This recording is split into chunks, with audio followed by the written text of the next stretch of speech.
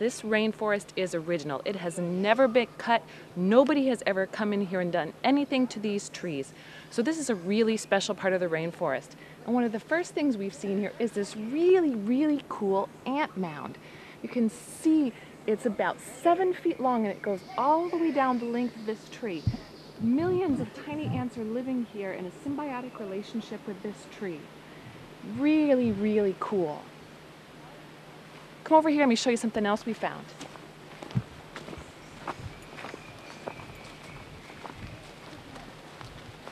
Over here is a black palm tree. This black palm tree actually has a termite mound on it. So these termites are arboreal, which means tree dwelling, and they are living on this black palm. But the really cool thing about this black palm tree is this tree is used by the Embera Indians that we met the other day for several different purposes.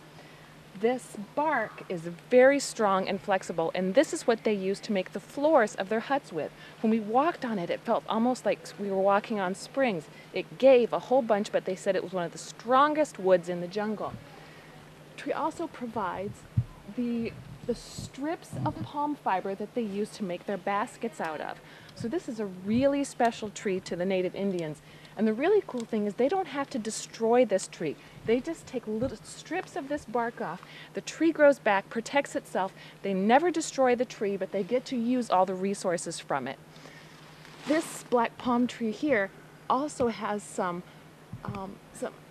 palm nuts growing on it that aren't ripe yet. But if we come over here, right next to it is another palm tree whose nuts are ripe. So if we look way up high in this tree, those orange fruits are ripe palm nuts. And we can see here, although this palm protects itself like a porcupine. Thousands and thousands of little prickly sticks, but right here is one of the palm nuts that's fallen. And if I can get it out, woo, I can show you how cool it is. The neat thing about this palm nut, no animals can climb up this tree because of all these prickly little prickers, like a porcupine. But birds can fly in and safely eat these nuts from the palm. So this tree provides a safe place for some big birds like macaws and parrots to come and eat. We'll see you next time on Paradise Earth Kids TV.